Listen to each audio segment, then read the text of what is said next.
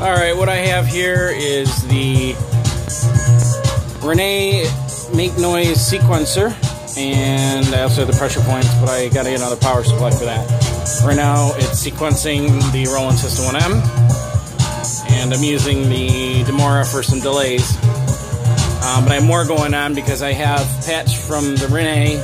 I'm going over to my Moog workstat. So I have a little bit going on over here.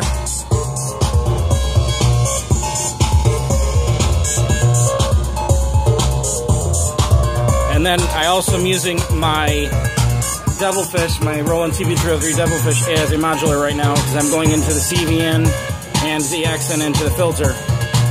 So the bass you're hearing, it's all Devilfish.